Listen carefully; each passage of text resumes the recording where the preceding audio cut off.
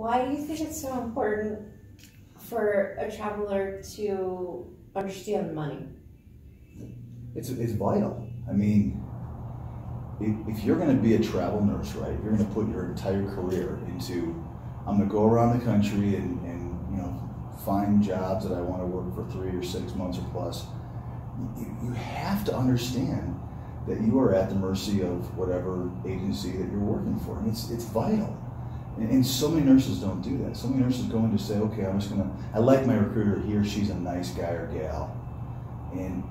But if you're going to travel, I mean, you have to understand that there's a pie, right? And there's about 4 slices to that pie.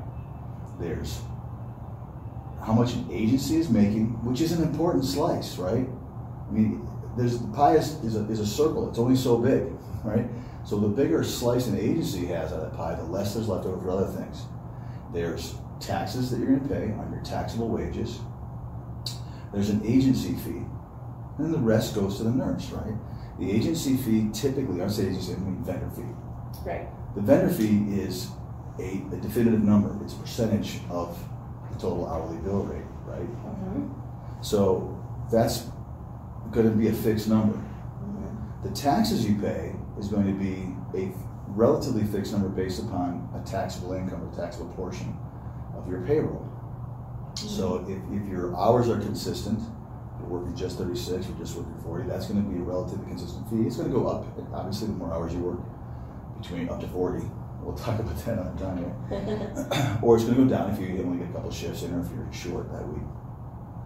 The rest goes to you, right? In either your housing, some sort of a travel reimbursement, your both taxable, non-taxable wage, any other perk that the company's offering you, right? Whether it's a bonus, you name it. The rest of that compensation goes to you. So it's part of that pie. Right. So the only variable really is how much of that slice of that pie is the agency taking and then what's left over for you. So that's the one that moves the most from agency to agency. You don't have to care about it, but why you wouldn't or want to at least understand it makes no sense to me. I mean, once you decide to be a traveler, you've got to decide that you want to get informed on how you get paid and who's making what of that economic. And it's important because it's a real simple situation, and any agency that wants to explain it to you doesn't want you to know. Right. Right. Mm-hmm.